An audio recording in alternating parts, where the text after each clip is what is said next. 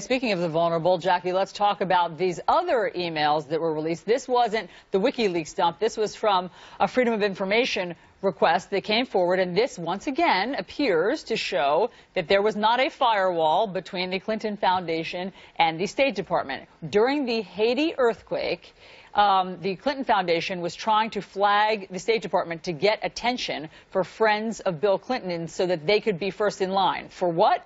Maybe it was for aid to Haiti, maybe it was for travel to Haiti, but either way, a State Department official responds this way in this released email. Need you to flag when people are friends of William Jefferson Clinton. Most I can probably ID, but not all.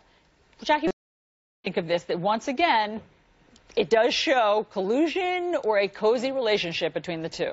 Yeah, this isn't good. And this goes back to what we've been discussing about the Clinton State Department, Clinton Foundation narrative this entire time. It does look like people that were close to the Clintons were getting better access to people of power.